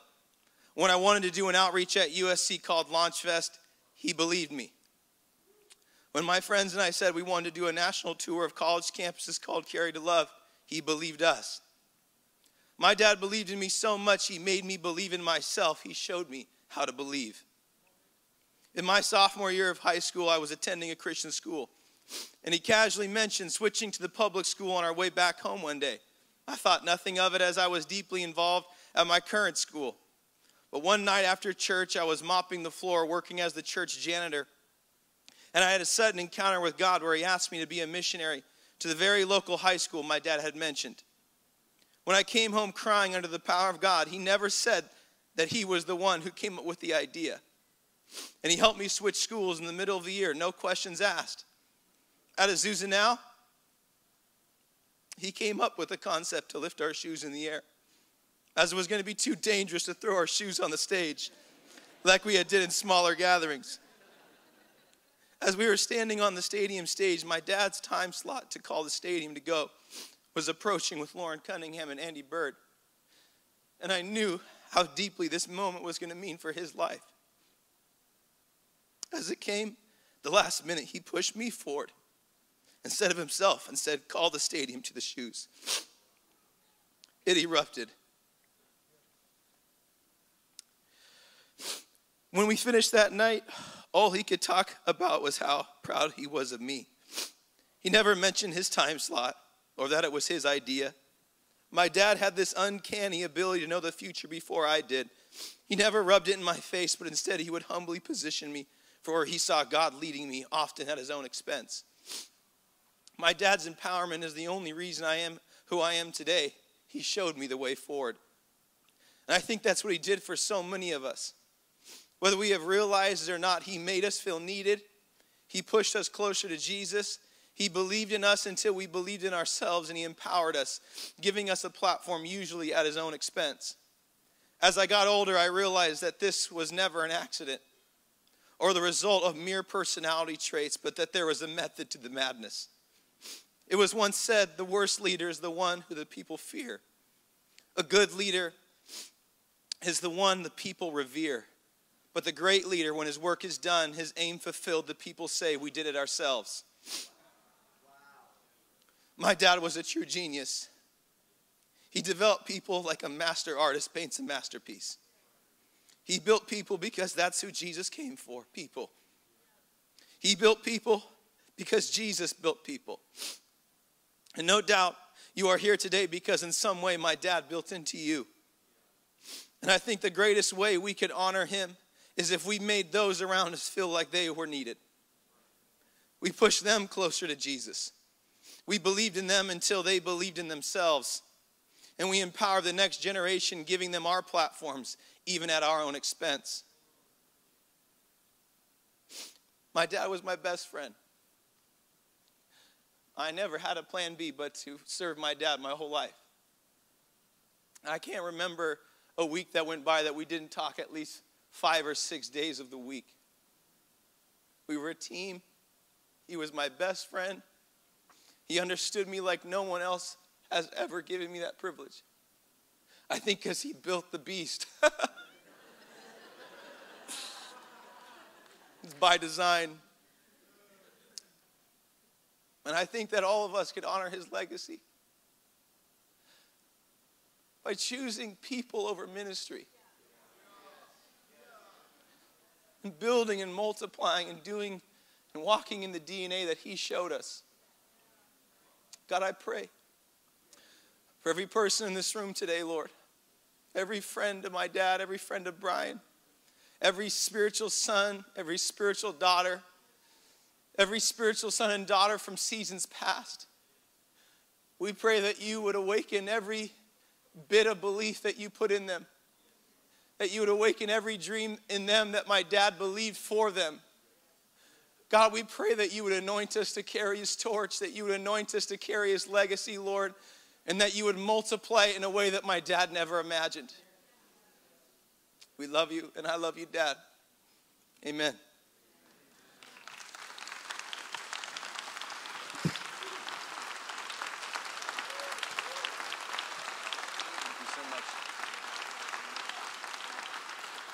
Thank you so much. Well, can we give a huge round of applause to the matriarch herself, my mom, Christy Brennt. Thanks, buddy.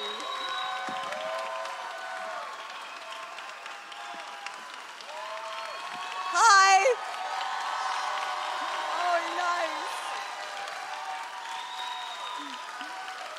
Oh.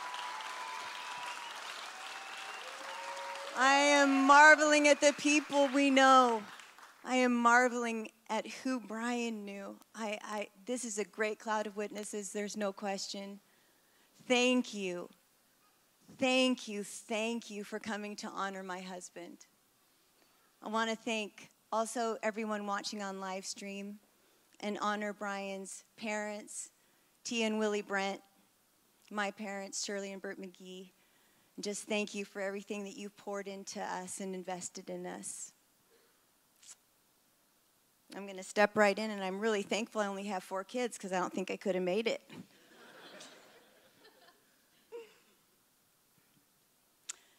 To encapsulate someone is a difficult task in general, but to encapsulate Brian is almost impossible.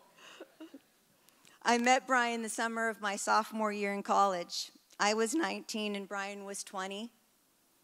We'd gone to rival high schools in Lake Oswego, Oregon, but we had never met. The first time I saw and met Brian was at a barn dance. When I saw him, I immediately knew there was something different about him. And boy, was I right. He asked me to church, and then he asked me to lunch and a long drive, and 3 years later, we were married. What I came to understand quickly was that Brian was zealously passionate about Jesus. He had just recommitted his life to Jesus 1 year prior after listening to the 3-time Super Bowl champion coach Joe Gibbs preach the gospel.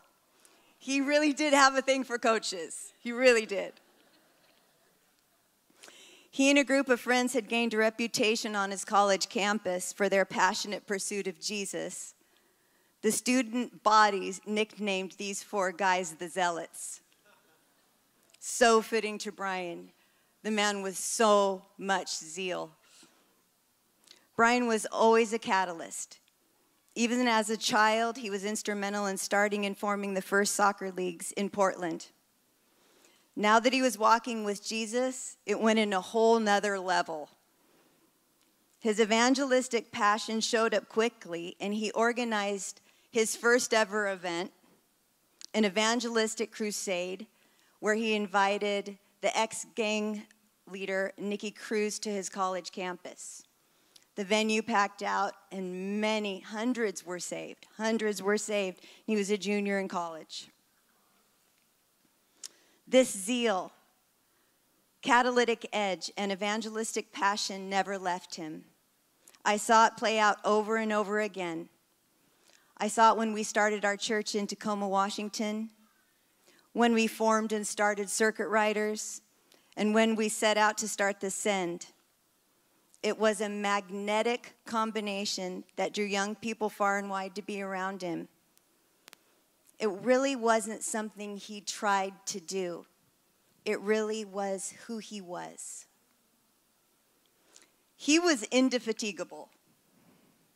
Even through years of fighting through his sickness, there was always more. More of Jesus to be had, more souls to reach, more young people to raise up, more leaders to be empowered, more breakthroughs to be pressed for, more movements to be catalyzed. Brian was a man of the more and exploits his whole life, and he raised the water level of faith in everyone around him. What I didn't know until later was the morning before he met me, he had gone to the coast to pray. And he said the most unusual statement to the Lord that day.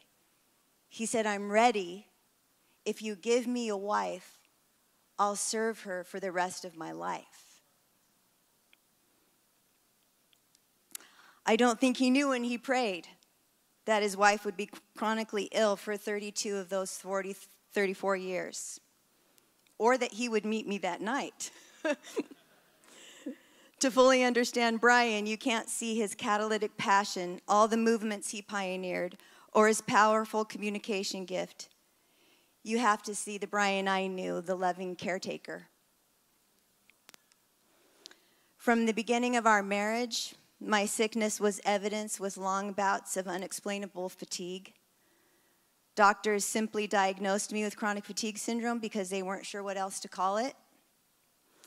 By the time our family left Tacoma and moved to Kona, Hawaii, the intensity of my fatigue started to increase. And by the time we got to California, I had neurological symptoms. Couldn't walk straight anymore. I had intense brain fog. I couldn't read. I would have had intermittent seizures. I never knew when they were coming. And for the last 7 years of my sickness, I was completely bedridden, almost completely bedridden. But Brian was the best in every possible way. He had a way of dignifying me in my sickness. He never stopped insisting on our teamwork and always made a way to keep it going. He would pull out pump-up speeches when I couldn't go anymore out of thin air. That would turn me completely around in the moment.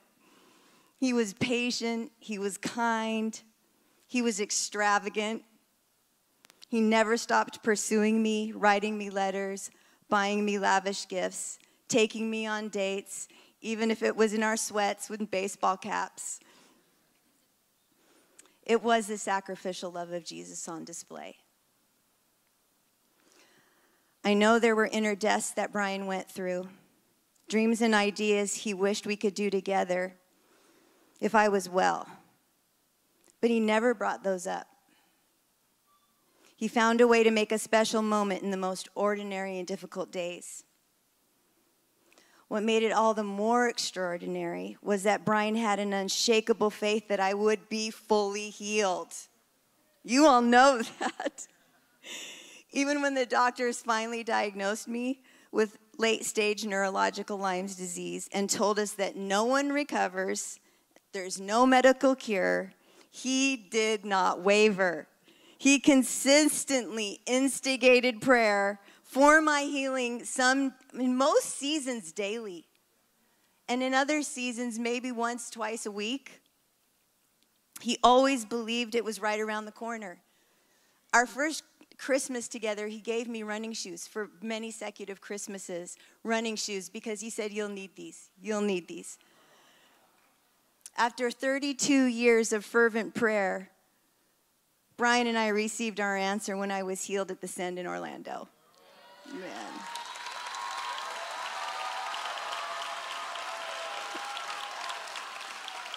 He went into full celebration, not just for a day or a week or months. He was like a kid in a candy store.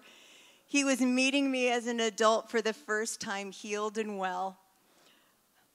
He wanted to redate me all over again, and we did. We really did. But in Brian's last days, our roles reversed, and I became his caretaker.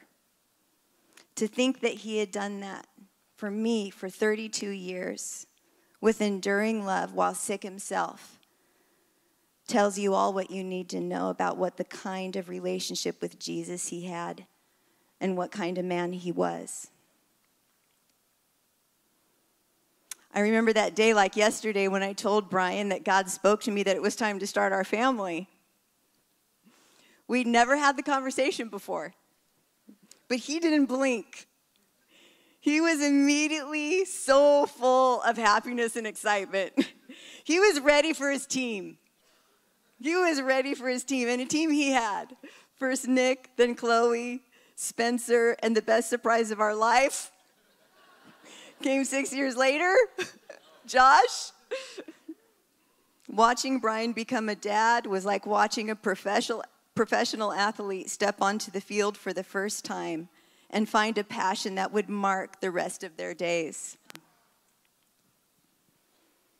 Out of the gate, he was unconventional because he was a natural trainer. He took time to understand each of our kids, and he wanted to know everything God would speak about who they were, who they would become. He was relentless in prayer, relentless.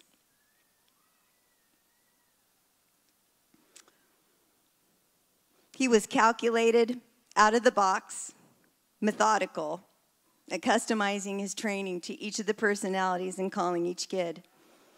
In the most creative ways, he instilled identity in each of our kids and made them believe in themselves and taught them how to seek and hear God's voice.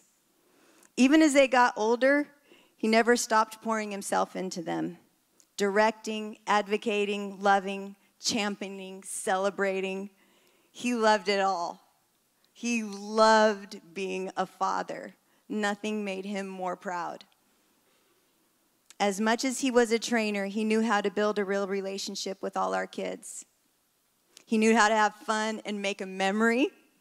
That's what he'd always call it. We're going to make a memory that no one would ever forget. His antics, chosen word, were constant. On school nights when I had everybody brushed in their PJs, heading to bed, it was wind down time, he would sneak up the stairs and steal everyone away for a late night ice cream run on a school night. Trips, gifts, jokes, top teriyaki cokes, memories poured from every year of our family life with Brian. Paul in 1 Corinthians 4:15 says, "For though you have countless guides in Christ, you do not have many fathers." In the last 10 years of his life, it was like everything that he had learned in his relationship with Jesus, in his ministry, in caretaking, and a father to my kids, rolled over, and he became a father of movements. He had a way of approaching every person and seeing the potential in them like he saw in our kids. He never grew tired of walking people to their next breakthrough, and he never stopped catalyzing everyone to win the lost. The force of Brian's love and the belief was enough to inspire you to win the whole generation to Christ. I saw it firsthand as men and women would leave times with Brian with blueprints in their hands they'd often hidden in their hearts. But Brian pulled them out and made them believe it. For some, it was becoming a circuit rider, taking a college or a high school, starting a church or a business. For others, it was going after nations, filling stadiums, and mobilizing movements of worship, prayer, missions, and evangelism. Brian's two favorite prophetic promises, which have been brought up several times tonight, was that he really fought for the mobilization of the 200,000 missionaries to saturate the world and 80 million souls to be saved here in America. Even though Brian is gone now, I fully believe he saw the beginning of that fulfillment.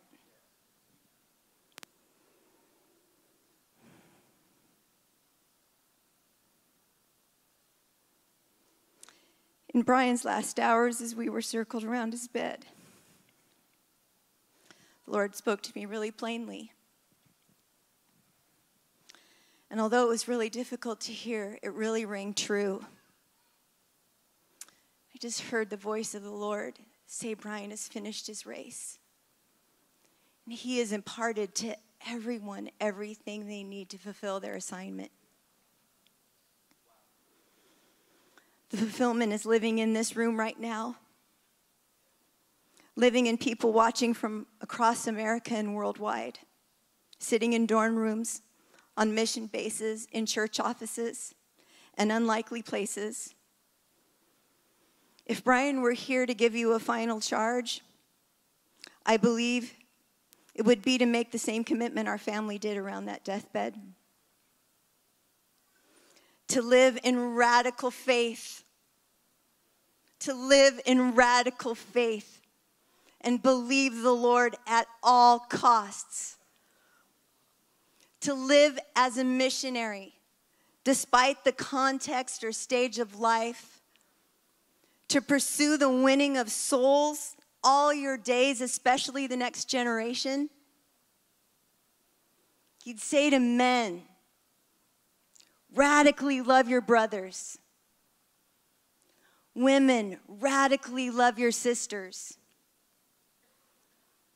Wives, love and honor your husband. Husbands, cherish your wife. Mothers and fathers, believe for your children and explode in love over them. Leaders, invest in people. See them.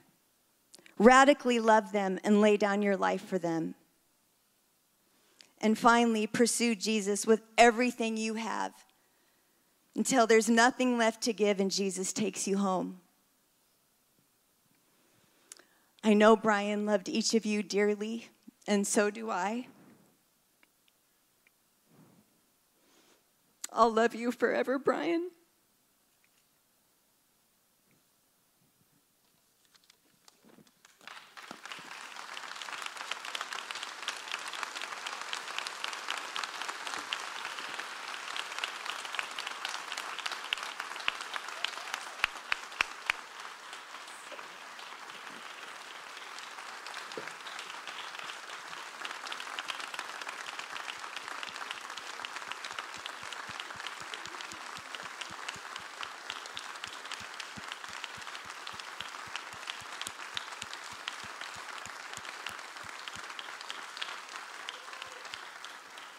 Well, before we end, we have one more treat tonight, or evening, afternoon, whatever it is.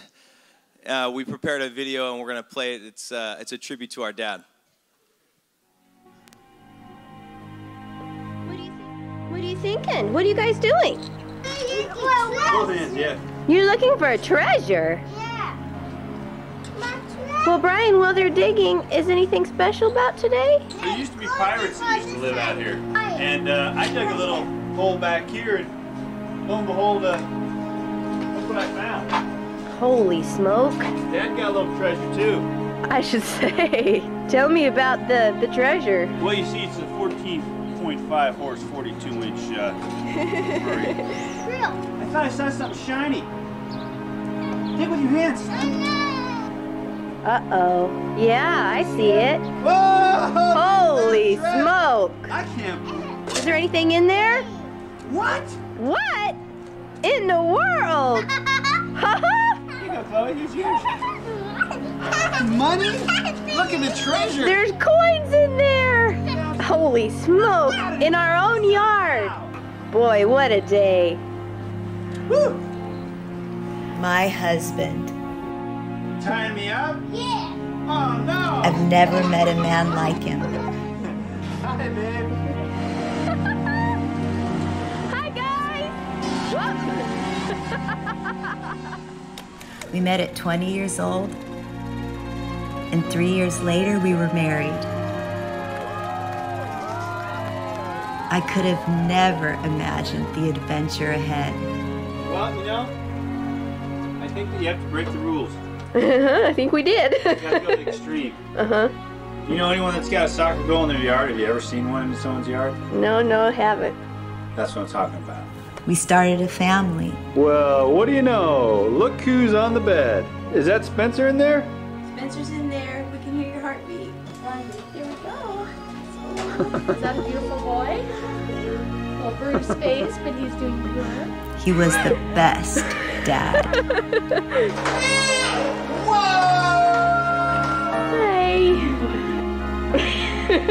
Playing a cat and mouse game with He Sam. knew how to make every moment special. Okay.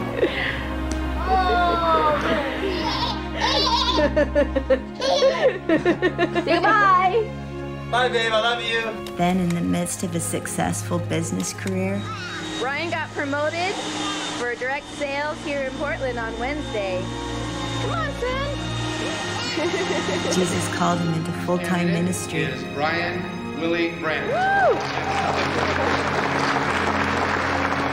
We started gathering young people and never stopped. Because we have more kids in our house, we're actually concerned about the support beams of the house living these kids. We started a church together. Circuit riders together.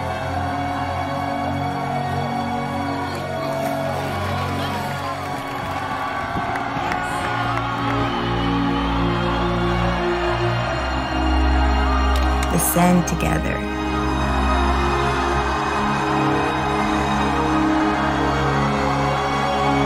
And in the midst of raising a family, obeying Jesus, leading ministry, He cared for me during 32 years of illness.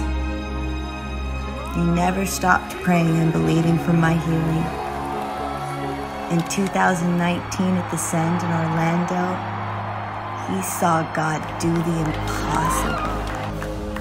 He healed your wife.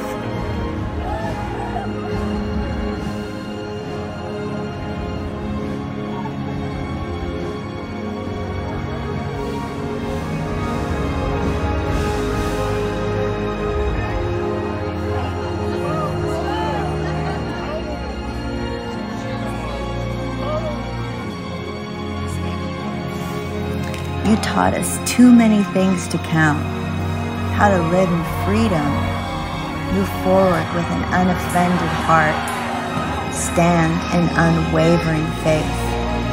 How to advance in the courage of Christ, be a radical servant, and you never stopped calling all of us to step into the fullness of who God called us to be and into His great harvest field. This is a new season, and we're at the edge of it. And God is stirring your heart as I speak tonight, and it's the Holy Spirit saying there is a call on your life. Who are you going to be? Why are you here? What is your purpose? Is it as little as you think? It is not. It is as great as the Lord has said. And you're wrestling with God like Jacob over who you are. And I'm telling you, the wrestling match has got to stop. You must seize your identity that is found in the scriptures of who you were meant to be. Would you surrender to the truth and accept your calling? Would you surrender to the truth and accept your calling? What is my calling? Focus on following Christ. He's leading you into your calling.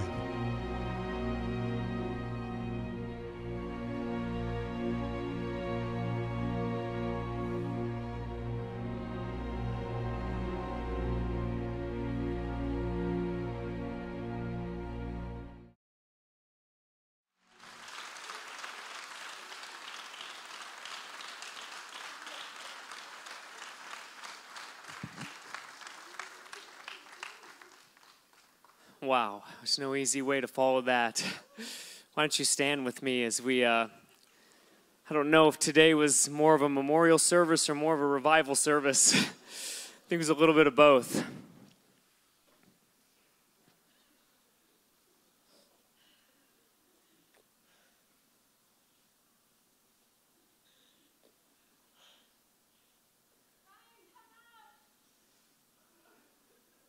But I think the best way to end, would you put your hands on the shoulders of people on both sides of you?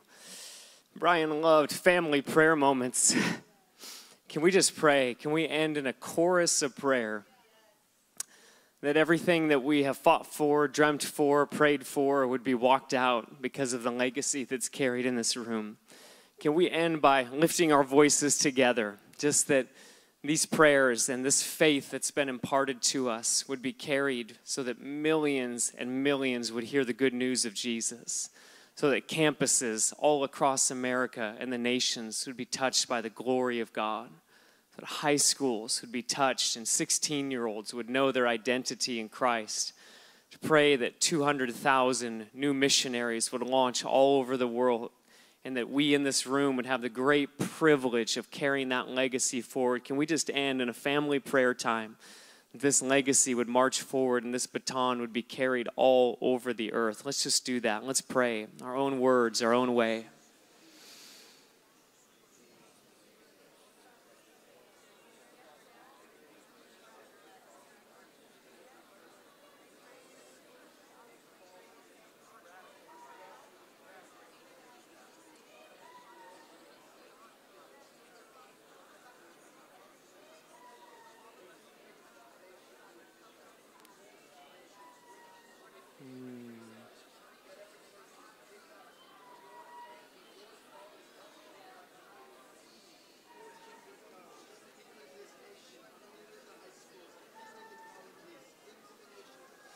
Father, give us a fresh burden for souls today. Give us a fresh burden for souls, God. We pray that that impartation of faith would fall in this room today. Everything that this man represented in our lives, God, would you release that impartation today over the hundreds gathered, over the hundreds online, over the thousands that have been impacted over the years.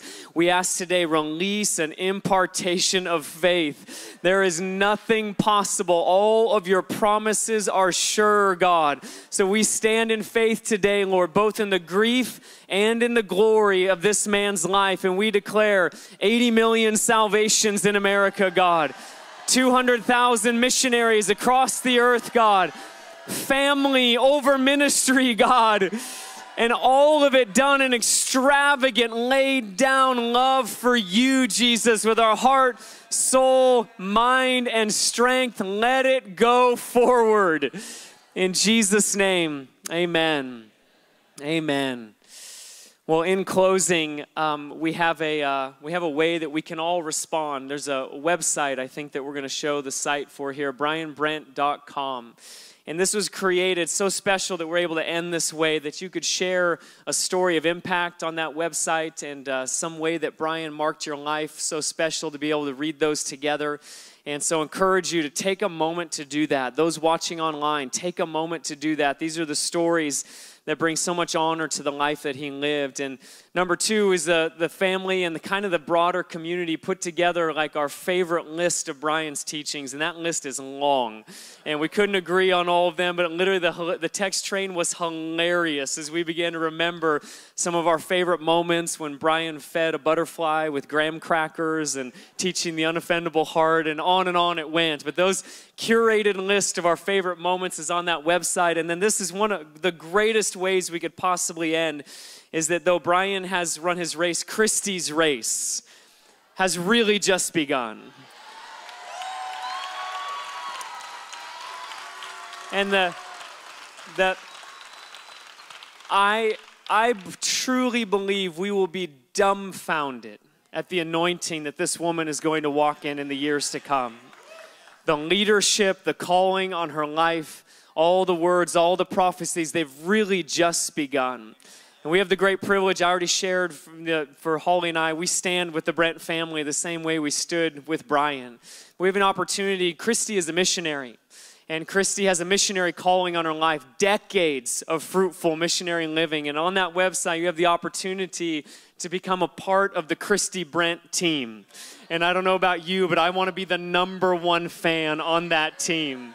And so this was our decision that we have the opportunity to raise Christy's support for the decades ahead. Could be one-time gifts, could be monthly, but what an appropriate way to end.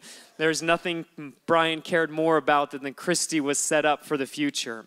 And this isn't just benevolence. This is a radical calling on one of the greatest women that we have ever known, and the countless lives that will be impacted through her.